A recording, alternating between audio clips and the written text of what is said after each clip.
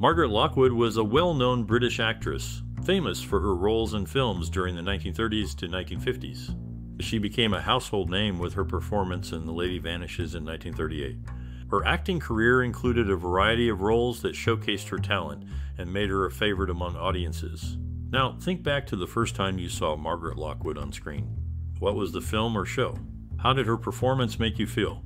Also, we're curious about any interesting stories or facts about her that you might know. They could be things not many people are aware of, but you find them fascinating. We'd also love to hear about your most memorable experience related to Margaret Lockwood. Maybe you have a story about how her films touched your life or a family tradition involving her movies. Share your stories and memories in the comments. We're excited to read them. Stay tuned because we have many surprising, amusing, and touching facts about Margaret Lockwood coming up. You won't want to miss what's next, so keep watching as we dive deeper into the life and career of this remarkable star. Margaret Lockwood was a significant figure in the British film industry during the 1930s and 1940s. Her performances in films such as The Lady Vanishes and The Wicked Lady were well received and contributed to the popularity of British cinema during that era. Lockwood's ability to draw audiences with her screen presence helped the British film industry during a time when it faced stiff competition from Hollywood.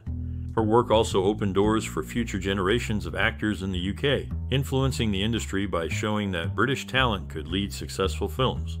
Despite the challenges of her time, including the war and the dominance of American films, Lockwood's success demonstrated the global appeal of British cinema. Her legacy in the film industry is seen in the continued appreciation for her films and the path she paved for actors in Britain. In the spotlight of the entertainment world, she shared the screen with Tommy Hamley in a brief film titled Spotlight on a Star, which lasted just 10 minutes. Her career spanned into television, where in 1965, she appeared alongside her daughter Julia Lockwood in the Flying Swan off-screen. She led a life free from alcohol, never acquiring a taste for it. Instead, she favored hot chocolate, stocking up on 60 sachets at once, affectionately referring to it as her preferred drink. Struggles with balance due to a middle ear disorder led a celebrated actress to live quietly in Kingston-upon-Thames, a private area in London. Her personal life was marked by challenges, including a marriage strained by her partner's intense jealousy over her success and appearance. He strongly opposed her use of makeup, smoking, and even her acting career. Earlier in life, she was educated at Belvedere College and Sydenham High School in London, setting the stage for her later accomplishments. A long-term personal and professional partnership defined her life off-screen, sharing many years with John Stone, her co-star in both stage and television. Her commitment to her craft was evident early on, with her studies at the Royal Academy of Dramatic Arts laying the foundation for a distinguished acting career. Despite her success, she faced personal health challenges, battling a persistent viral ear infection that affected her balance and hearing later in life. A dedicated group of admirers celebrates the work of a classic film actress through a society on Facebook. This actress, also a mother, chose a unique name for her daughter, inspired by a historical figure, to mark the special circumstances of her birth. At the onset of her career, she briefly adopted a different stage name, signaling the start of a notable journey in the performing arts.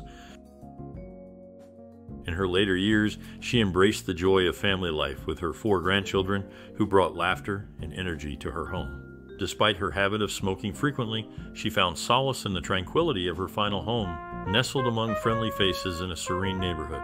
Her days were spent surrounded by the familiar comfort of trees and the quiet companionship of those living nearby. Her journey in acting began at the prestigious Royal Academy of Dramatic Art, leading to her discovery and subsequent representation by a top agent in London. Despite her talent, she missed out on the lead role in the classic film Casablanca due to her studio's decision not to release her. Later in life, she received the Commander of the Order of the British Empire honor, marking her final public acknowledgement. Following this, she chose a life away from the public eye, living quietly until her passing. At a young age, she stepped onto the stage and found her passion for performance. By the age of 10, she was already captivating audiences in cabarets. Her first significant role came when she portrayed a fairy in the classic play A Midsummer Night's Dream, marking the beginning of her professional acting career.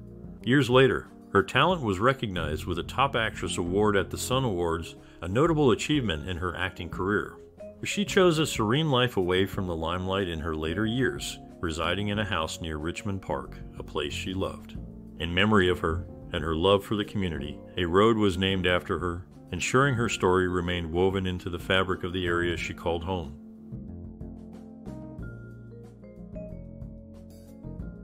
During the 1940s, she was the most popular actress in Britain, drawing crowds to cinemas where she often met with her admirers. As the mother-in-law to actor Ernest Clark, her personal life was as much in the spotlight as her career.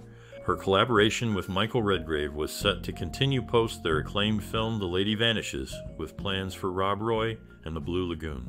However, these films were never made due to the onset of World War II, which shifted the nation's focus and resources. In her personal life, she valued privacy to such an extent that she often left the theater incognito, using a balaclava to cover her identity and avoid recognition. This desire for privacy extended into her later years when she chose a quiet life, opening her doors only to those she held dear, like her sister Lynn and her friend Phyllis Calvert, who shared leisurely drives with her to the garden center. In a gesture that spoke volumes about her character, the actress chose not to attend a new version of a film she once led. Years after her memorable performance in a 1945 classic, she was invited to a screening of its remake but declined. Her absence was noted, as she had once brought to life the very character being reimagined for modern audiences. This decision highlighted her personal connection to the original work and her discreet way of honoring it.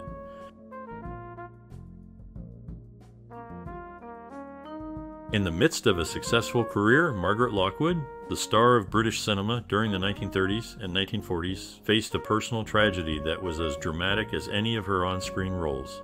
Her daughter, Julia Lockwood, born to Margaret at the height of her fame, suffered from polio. This illness struck Julia at a young age, causing a significant impact on their family life. Despite the challenges, Margaret balanced her career with her dedication to Julia's care and recovery, showcasing a mother's resilience in the face of adversity. This aspect of her life, though deeply personal, reflects the strength she carried both on and off the screen.